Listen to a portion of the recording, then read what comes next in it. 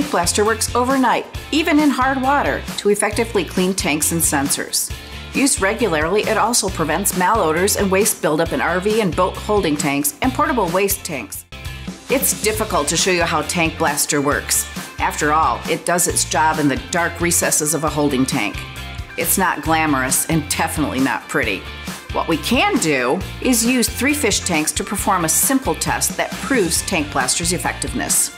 In preparation for the test, we cut up a holding tank to get 3 test panels. We are coating the 3 test panels with synthetic waste. Now let's clip the test panels to their fish tanks. Tank 1 is our control test tank, so we won't add any holding tank cleaner to it.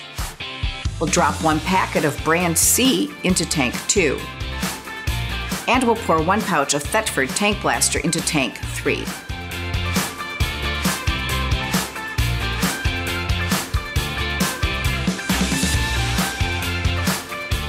It's been a little over 4 hours, so let's take a closer look to see the test results in each of the 3 tanks.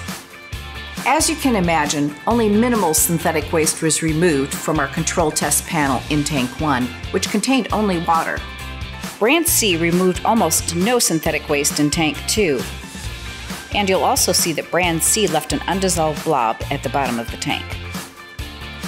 As you can see from the tank 3 test panel, Thetford's new Tank Blaster did the best job of removing the synthetic waste. By the way, the clumpy residue at the bottom easily drains when you empty your holding tank.